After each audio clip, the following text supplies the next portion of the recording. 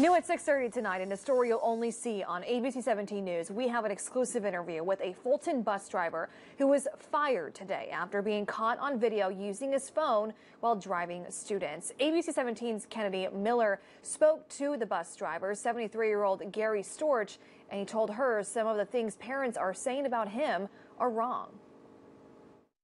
Deb, Gary Storch told me he was only trying to bring a little Christmas spirit to the bus, and the only time he used his phone was to play music for the children. I do not use a phone.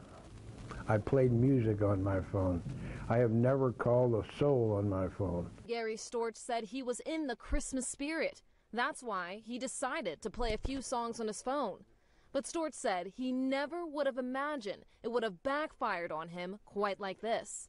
Just last week, Brandy Buck, a parent at Fulton, posted a lengthy message along with videos on her social media of Storch, which got lots of attention from the community.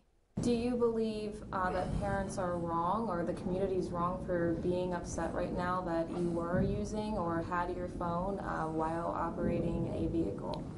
I don't think they should be, because what I was trying to do was make it good for their kids in the bus.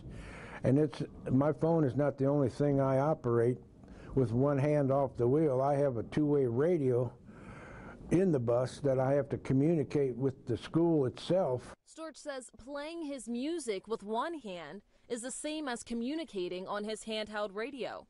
And I have to take my hand off the steering wheel and grab the mic, press the mic, talk into it, tell them bus 7 is coming to your school. I then asked Storch why he was filmed leaving the bus to pick up a mailbox, and he admits he did accidentally back up into it, going about 2 miles per hour.